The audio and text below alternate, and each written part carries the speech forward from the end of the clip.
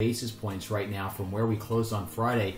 You look on this chart here, you can clearly see that in early morning trading, we are at the highest levels we've been going back. We're looking on this chart at the last quarter. This is the last 120 days. Let's draw this chart out 6 months.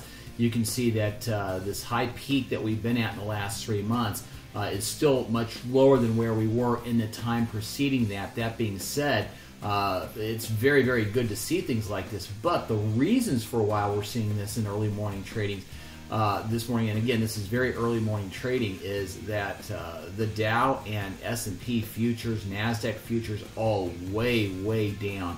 A lot of this going on with what's happening in China. Apple has fallen 5%. I mean, it's the stock market is starting to reel, and that's when we start to get the flight to quality, the money moving from stocks into bonds, and that boosts bond prices, and thus that will help interest rates. Now, as I'm recording this morning, it is still too early for interest rate sheets to come out, but I would expect this morning we will see improved pricing based on what you've already seen run across the screen here. That has been based upon Friday's pricing, so just keep that in mind if you're trying to get an actual interest rate update this morning, and if you want to know where things are once the market finally opens, drop me